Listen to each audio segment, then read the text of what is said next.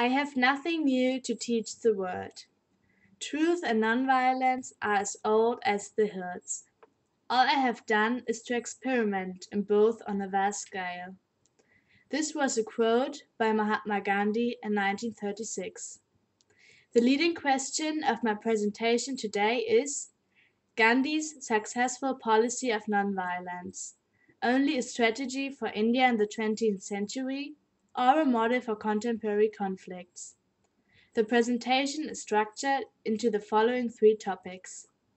The first topic is an introduction to the life and work of Mahatma Gandhi. The second one, the Salt March, an exemplary campaign for Gandhi's nonviolent fight for independence.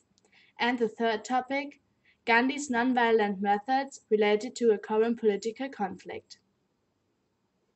Mohandas Karamchand Gandhi was born on the 2nd October 1869 in Porbandar, a small town in the West Indian state of Gujarat. He is popularly known as Mahatma. Mahatma is a title conferred to him by the Indian people when he was in his mid-40s, meaning great soul. His mother was deeply religious and exerted influence on Gandhi quite early. After his school time, Gandhi went to London to study law at the university. At this time, he became a member of the Vegetarian Club and the Theosophical Society, and started to be interested in questions about diet and different religions. In 1893, Gandhi went to South Africa for work. Originally, he planned to stay not longer than a year, but because of the discrimination he and his fellows were confronted with, he stayed at the end for 21 years in South Africa. As a lawyer, he took up the cause of the Indian contract laborers who were treated badly by the whites. There he came in contact with publications of Thoreau, Ruskin, and Tolstoy, and developed step by step a theoretical and practical lifestyle of truth and nonviolence. In addition, he founded the Phoenix Settlement, where members tried to live a simplified life. This was one of Gandhi's first efforts in community life, which finally led to the concept of Savodaya, the welfare of all. Moreover, Gandhi understood that social and political changes cannot be solved through violence and terrorism, but by respect of the opponents and negotiations.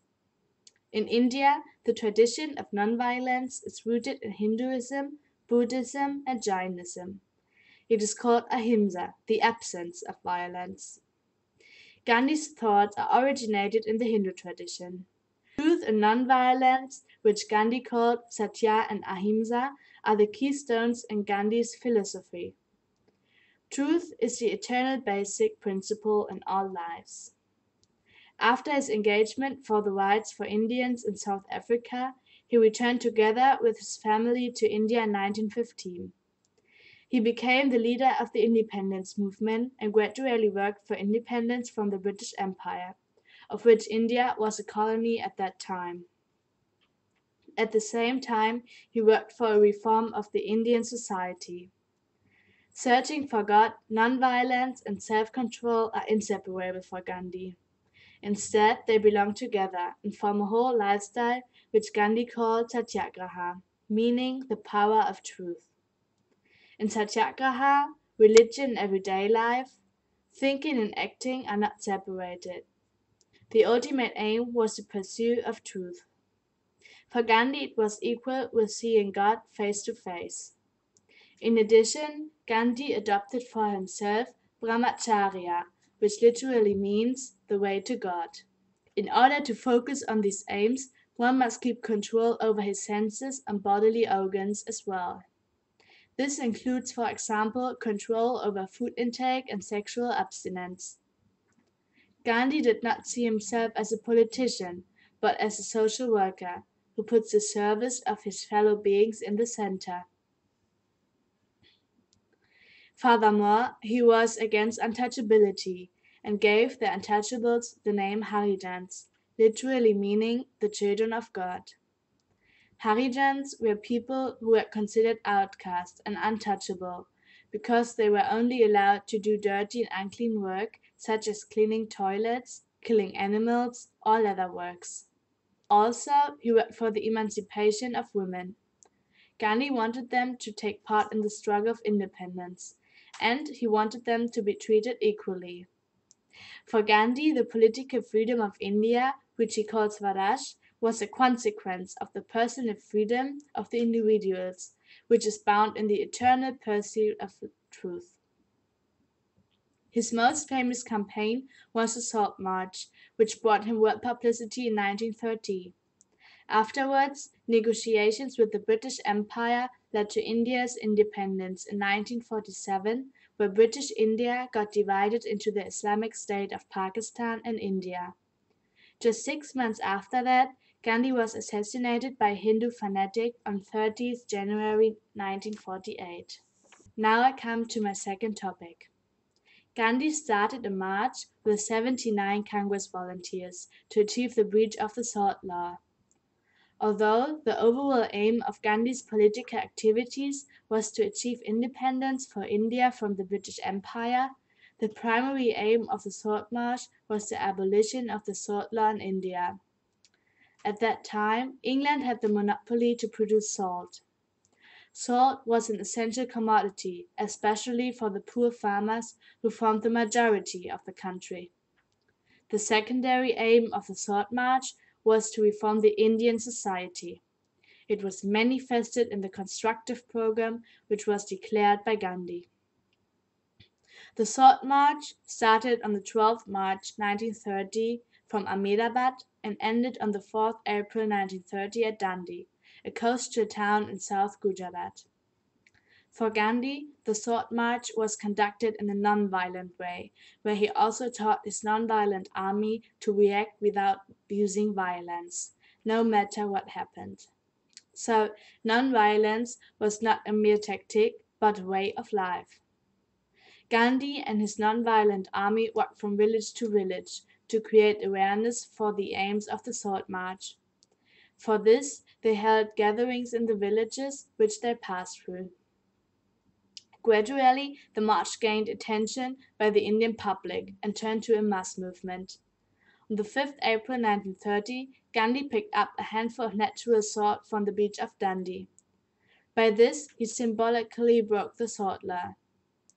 It led to an uprising in the whole country, and salt was manufactured illegally in India everywhere. A few days after, Gandhi was arrested and the leadership of the Salt March went to Sarojini Naidu, a famous singer and poetess in India. She took the non-violent army to a site where salt was manufactured in order to occupy the factories. The non-violent army tried to occupy the salt pans without violence, but were beaten up by the British army brutally. By that time, the Salt March received worldwide attention, and the newspapers all over reported about its progress. The campaign spread like wildfire. 200,000 people got imprisoned. As a result of the Salt March, India was allowed to produce its own salt.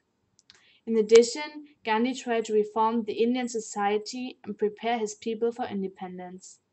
For that, Gandhi created a constructive program which included the equal treatment of minorities and decentralization of industries, which leads to economic equality. Moreover, his aim was the equal treatment of women, as well as the development of local crafts, spinning and weaving, in order to get independent from British products. The constructive program also included the regulation of alcohol consumption and to improve sanitation. Gandhi wanted to reform the Indian caste system. At that time, it was an unjust vertical system. He wanted to turn the caste system into a horizontal system, where professions are on the same level and equal to each other. The value of a farmer is of the same value as a mechanic or a dentist or a lawyer.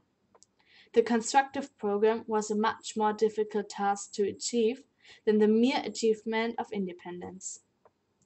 However, in today's India, we find a number of these points realized, and they led to a more humane society.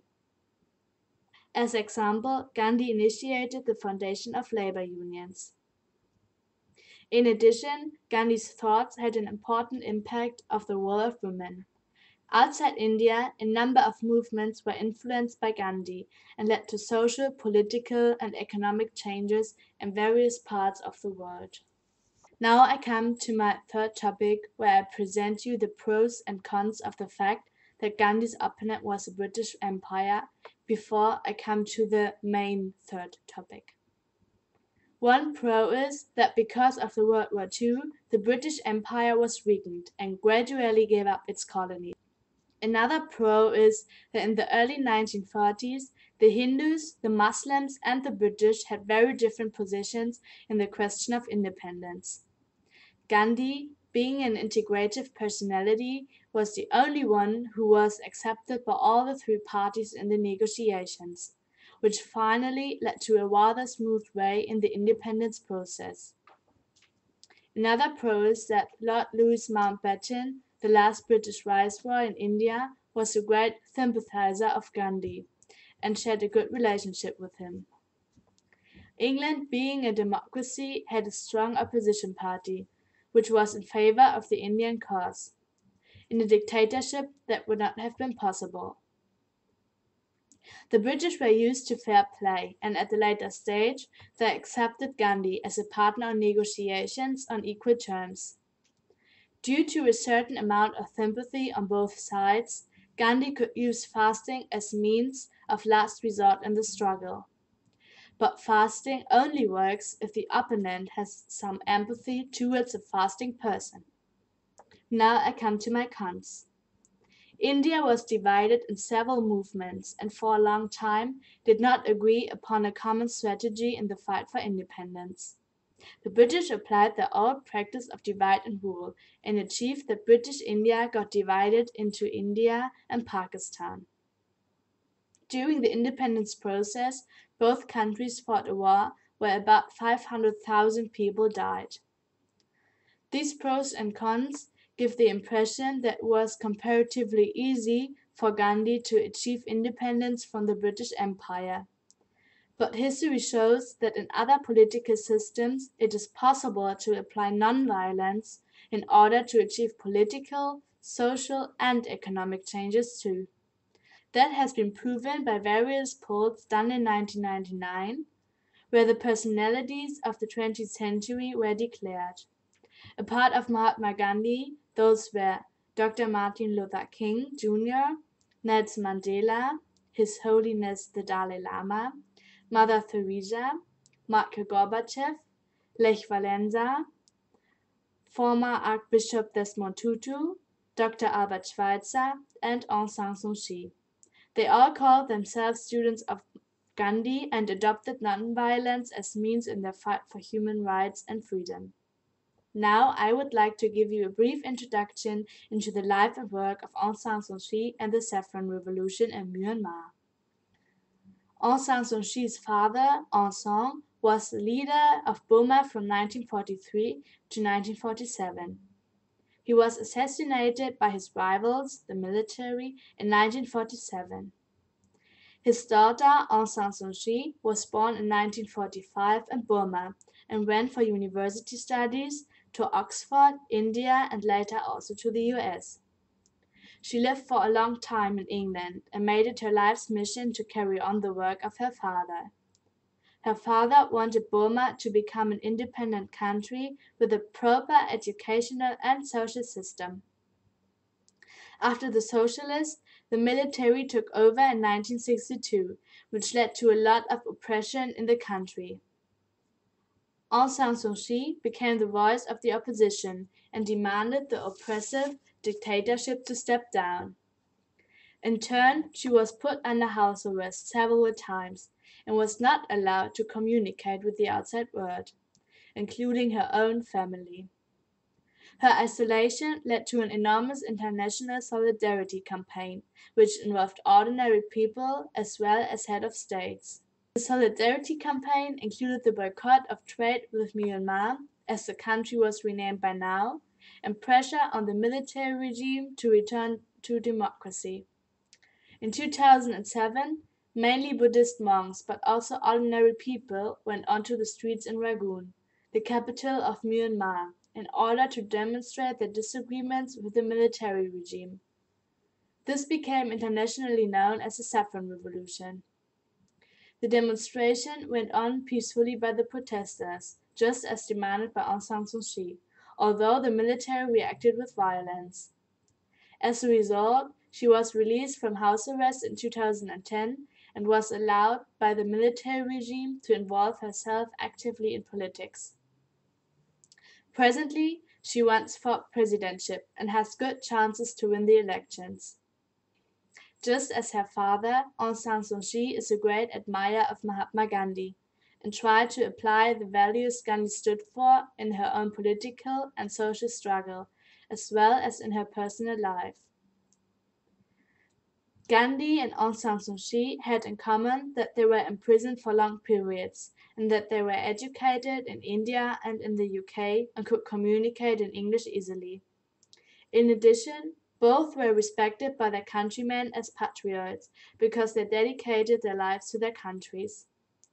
Furthermore, the common means and ends were democracy, respect for human rights, reconciliation, nonviolence, personal and collective discipline. Now I'm answering my leading question. In my opinion, Gandhi's strategies are not limited to India's independence movement in the 20th century. As various examples show, they can be applied at different times and in other geographical regions as well.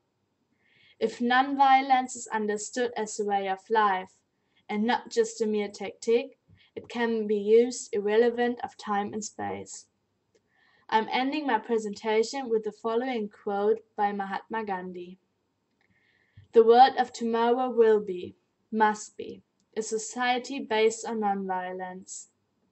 It may seem a distant goal, an unpractical utopia, but it is not in the least unobtainable since it can be worked for here and now. An individual can adopt the way of life of the future, the nonviolent way, without having to wait for others to do so. And if an individual can do it, cannot whole groups of individuals?